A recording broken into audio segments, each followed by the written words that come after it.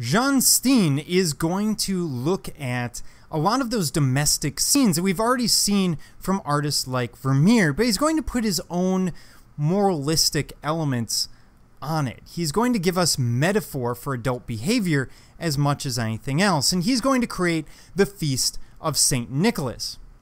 So what you're seeing is what would typically be a calm Dutch household that St. Nicholas has just visited. And you can imagine that the atmosphere is one that is particularly festive and anything but calm. We see some children are excited, some disappointed. We get a sense of selfishness, festivity, the adults taking part and remembering that childlike element that exists in the back of all of our minds, remembering the Christmases or visits by St. Nicholas that we had as a child.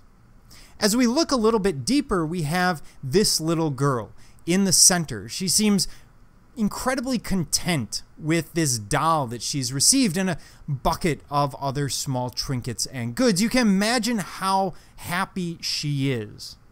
In contrast, the artist has juxtaposed this young man who has just received a birch stick because basically he's misbehaved during the year, and that's going to be important.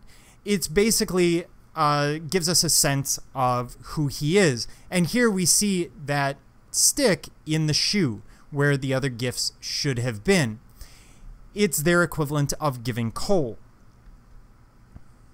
So while we see children who are delighted and others who are disappointed because of the birch rod, we see an appropriately festive atmosphere which reigns and contrasts sharply with the decorum which prevailed in Vermeer's work.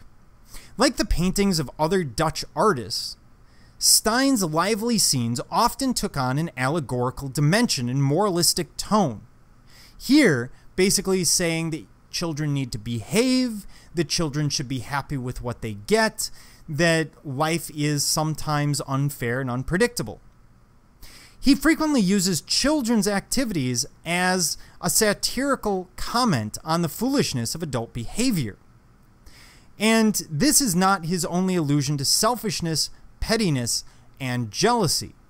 This is meant to speak to adults as much as it is meant to speak to children, and he's using a universal language that everyone at the time would understand. It's taking effect in a typical middle-class home.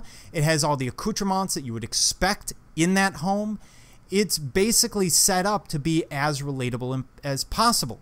Let me also point out that this is the Feast of St. Nicholas depicted in secular terms. There is no religiosity here. There are no crosses. They're not going to Mass. They're not looking at an image of the Nativity. Rather, we're seeing the very secular activity of opening the gifts and playing with them that very first time, the 5 minutes after the gifts have been given.